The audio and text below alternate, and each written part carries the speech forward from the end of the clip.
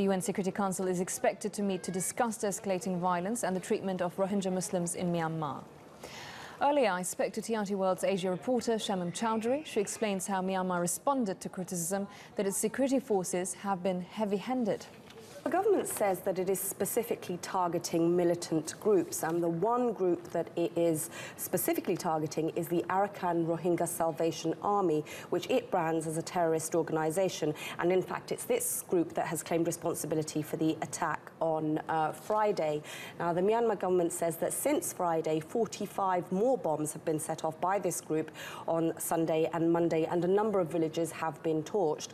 It says that it can't distinguish between these militants and civilians because they are holding themselves up in residential areas and mosques. But the widespread views, the widespread comments among the Rohingya people who have been able to speak is that the government itself isn't making any kind of, the security forces aren't making any kind of effort to at least try to distinguish between these groups.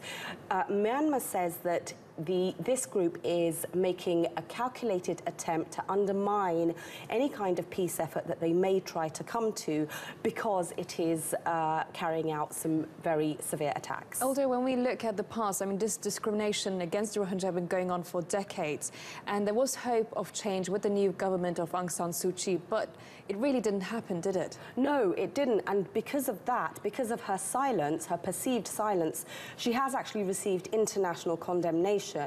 Now, she is saying that unless these militant groups are targeted, then there is no way forward. However, she hasn't allowed a UN investigative team into Rakhine province to carry out independent observations. She's rejected accusations by the UN that most likely crimes against humanity have been caused by her security forces.